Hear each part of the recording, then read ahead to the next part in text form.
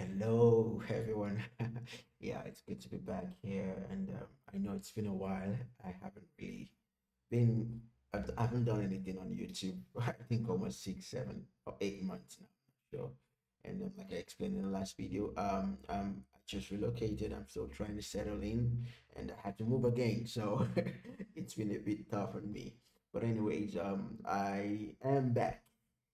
I've got some good content for the YouTube community and also my subscribers. I duly apologize. I saw some comments about um, questions and I'm addressing those as well. I just want to make you guys happy and be sure that you love the content you get from me. Okay, enough with the talking. Let's get right into business as usual. So what do we have here? I'm going to be starting a series of recordings. I think might be up to 6, 7, or 8, or probably 10. Who knows? I want to deploy Wazuh, which is actually host-based intrusion detection, but in the context of taking it over to the cloud. So we'll be deploying Wazuh EKS on AWS environment.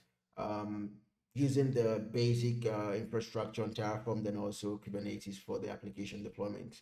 What we're going to be doing is I can share. The goal is to get Wazuh deployed. Then we will have a bunch of integrations within the cloud native environment, GuardUT, CloudTrail, GuardUT, CloudTrail, yeah. Maybe inspect, maybe other forms of logs. We might have a Kinesis integration to pass it out over to Kinesis, then taking all that and shipping it over to an S3 bucket where we can fetch it into Wazuh. So we can have that complete visibility. We'll also be having an integration for Jira. We'll also be having an integration for Opsgenie on call or PagerDuty, and also Slack notification. Now that will seem more like what you have in a CM. We're not trying to build a Sentinel here, but we're trying to build something that has got capability to do what your classic Sentinel or maybe Curator would do, because we're also going to have Aristotle integration where we can actually do active threat detection and also threat prevention using Wazuh and Aristotle integration. Well, I hope you'd enjoy this content. It's going to be maybe a number of videos, but I promise to keep it short, precise, and also hit the targets. Now, for today, what we're going to do is I have my EKS cluster here. I'm just going to share the basic architectural diagram. If you can see this, we have that AWS within the VPC. So we're going to have 3 availability zones, 1, 2, 3, with the public subnets, then the private subnets. Basically, we'll deploy the cluster in the private subnets, but we should be able to access it via Bastion host at the public.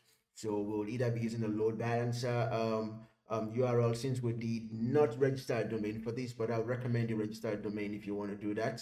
So you can have the domain registered with a certificate, then you can access it via that domain. But in our case, we'll just deploy the cluster on the private subnets, then we'll make it available to the public so we can actually access it over the public.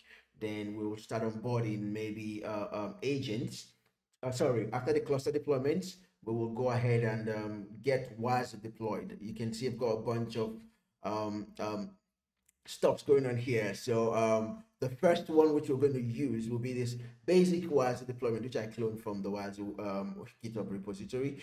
Then we want to mature this to a point where we have this. So if you look at this, you would see I've done some way advanced into this whole stuff. I've got API integration, I've got Jira integration. Then if I go into just give me a second, the managers, you would see I've got a bunch more under integrations. I've got some stuff for no alert check, automation checking for that, Slack Opsgenie. Then also the reporting, you see we've got Cloudflare, CloudTrail, GuardUT, and also a bunch of accounts which I've actually hooked up to monitor for activities within the cloud.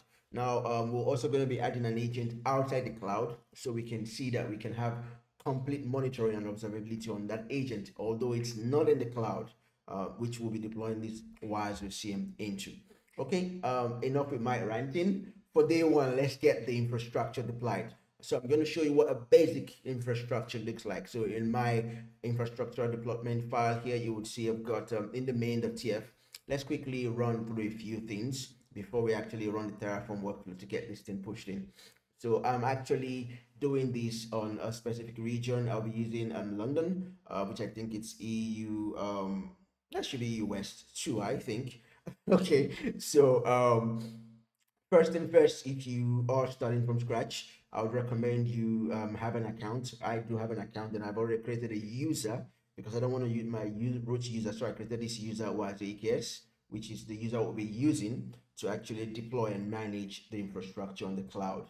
So I would recommend you do the same. Within that user, you should also create security keys or credentials, and which you would be needing to actually use to manage. In my case, I've granted a bunch of permissions here, but you don't have to do that because I use this user for other stuff anyways. And you can just give it an admin private credential, or maybe the necessary credentials that are required for an EKS cluster to work. That should be just bare minimum. But I would simply advise you adopt the least privilege mentality. So whatever you're doing is not over excessive permissions for this one account. If you've got what I intend to do with time is to segregate the roles, so have multiple accounts, then give these permissions based on a role that they need to, a job function or role that they need to be used for.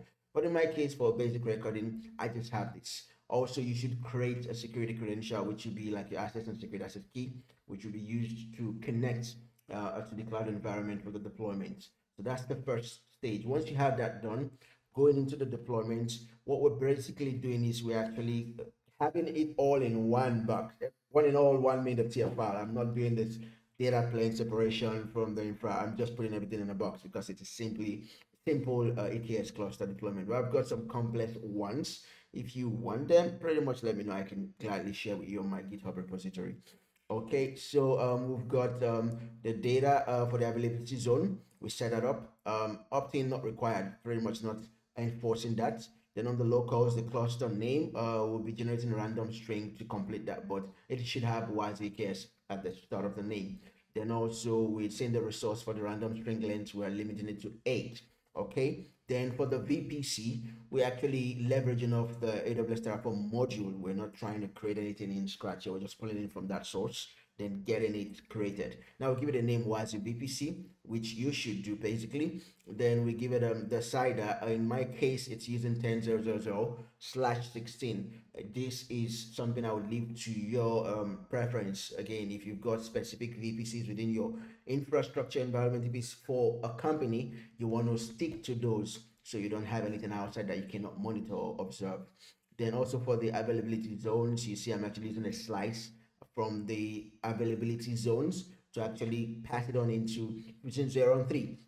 Now for the private subnets, I have specified them. Then for this public subnet, I have also specified them.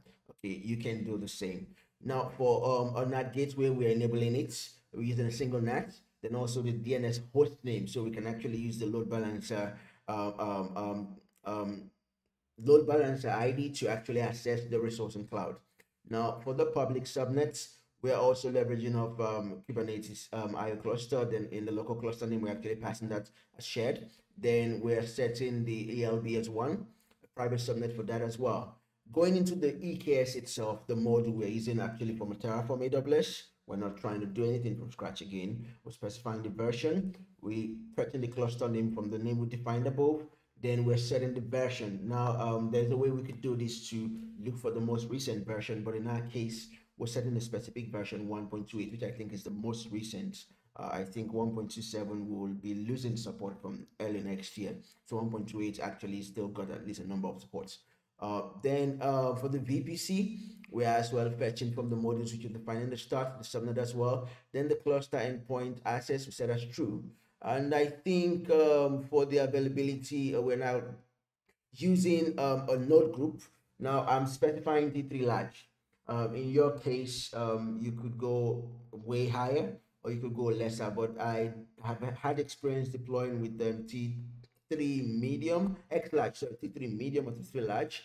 And I maxed out CPUs, I maxed out memories, and I couldn't have other pods spawn, which was really messy. So I think so far from my use case it wasn't 3 large just seems good, but also that depends on the number of desired and also the minimum maximum you're certain. In my case, minimum is 1, desired is maximum is 3, then desired is 2.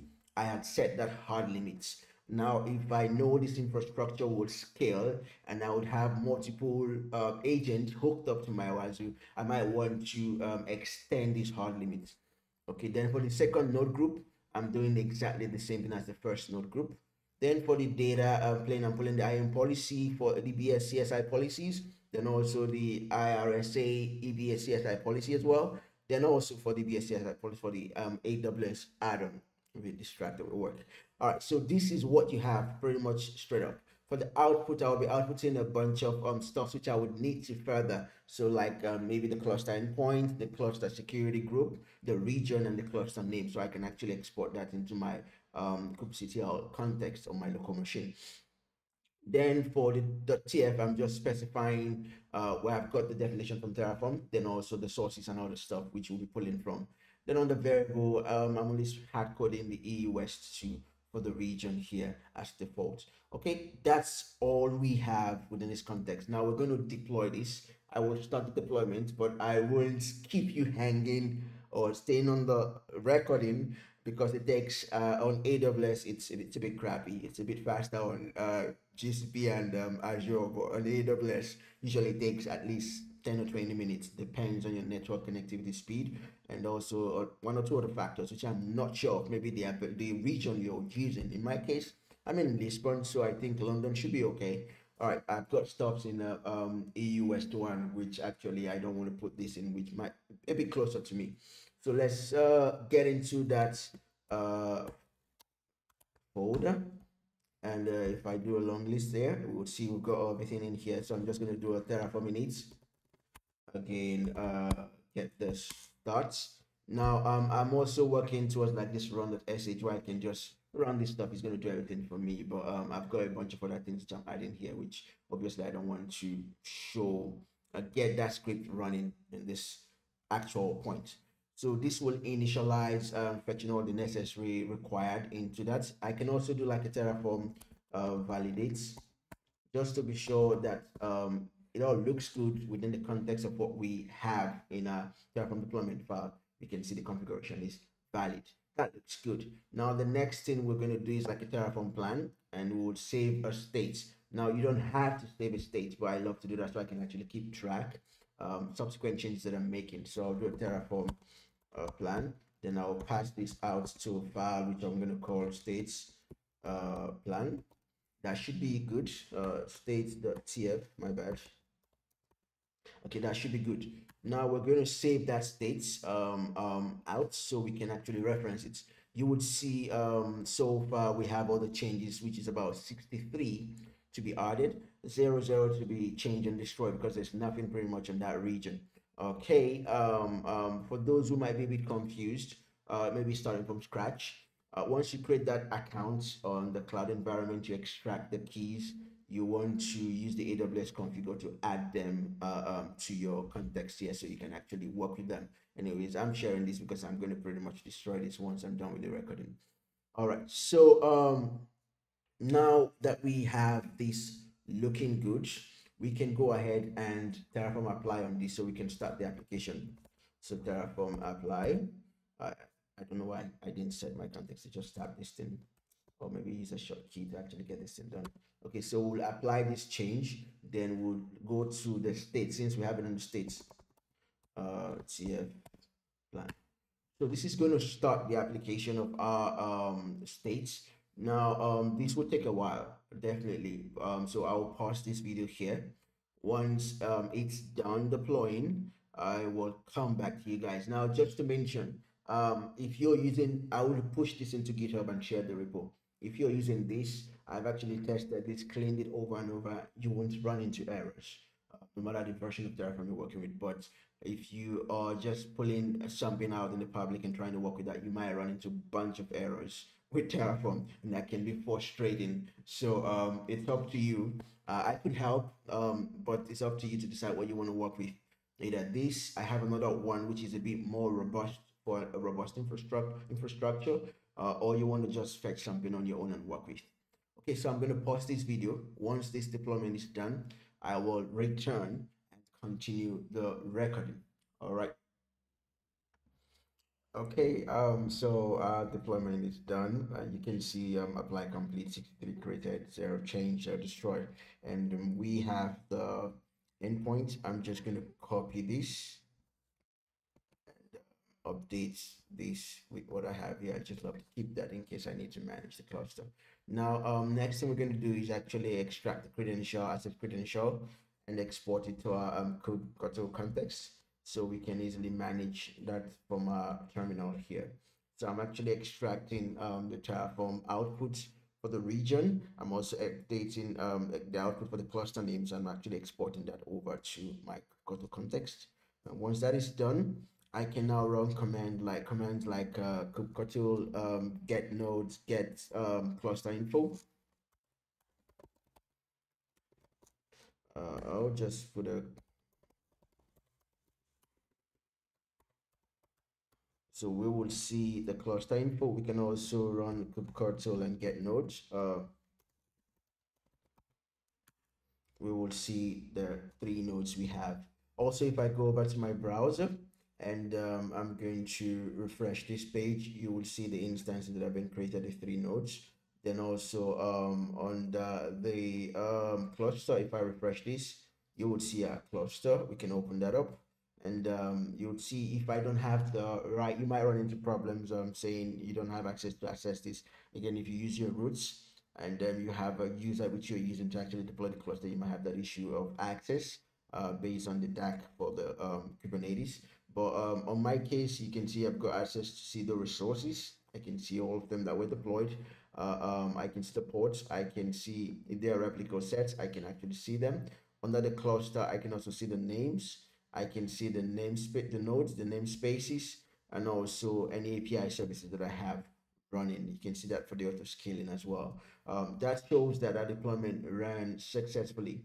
Okay, so this is where I'm going to stop this first video. The fact that we've got the cluster deployed and we have a running cluster. We've also exported the context over to our kubectl file so we can actually manage the cluster from here. The next recording, what we'll be doing is we'll be deploying Wazuh on that cluster, and we're just going to use the direct clone from the Wazuh's website, which is what I've cloned here to deploy this.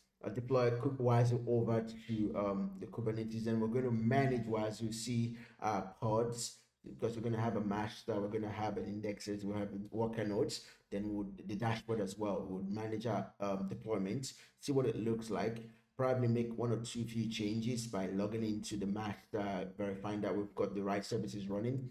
Then we'll also access the service from the dashboard and see what it looks like. Now, once we're done with that, we'll now go into the advanced level of adding the integrations. Remember, I did mention we're going to be adding a bunch of integrations to enrich deploy our Wazuh infrastructure. That might take a bit of steps and might take a while to get that done completely, but stick around with me and you're going to enjoy that whole process because I'm going to show you if you're going to have issues. I'm glad to explain a bit of issues that you might encounter in the entire process. Thank you for your time and see you in the next recording. Have a great day. Okay, bye.